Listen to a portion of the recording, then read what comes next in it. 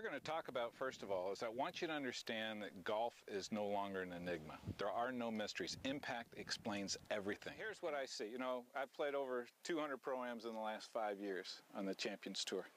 And I continually see amateurs do this. Keep your head down. Come on.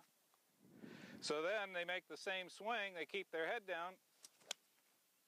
So is the problem that I looked up and the problem that I then kept my head down? No. Let's analyze this divot. Let's put the ball back where it was. Results. So I'm going to hit a couple shots here. Notice we're using the toolbox. All right, you want to evaluate that shot? If I put the ball back in its place, it was right there, wasn't it? I can tell that the divot started right underneath the ball or just barely in front of the ball.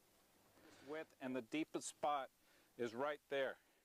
In terms of path, the fifth dynamic, I can go back here and look. The club travels in an arc, but the only part of the divot I want to measure is right here. These rails right here, that's about the divot. And how is that parallel to these two rails? I don't know, Tom, you got a good line on it there. And your ball flight looked to me like it had a little bit of cut. Okay, so the ball had a smidgen of cut. That's assessing a shot and understanding that I swing with my swing style. If you make the right assessment, the right correction, your game's going to improve because you're going to be making better impact continually. I can't say enough good things about this.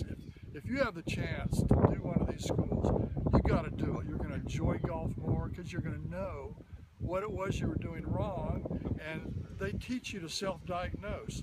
You're not tied to their instructors for the rest of your life, so you have to call them up. You will know what it is you did wrong and the correct way to fix it. So get down here, get one of these schools, start doing this stuff. You're going to have so much more fun playing golf if you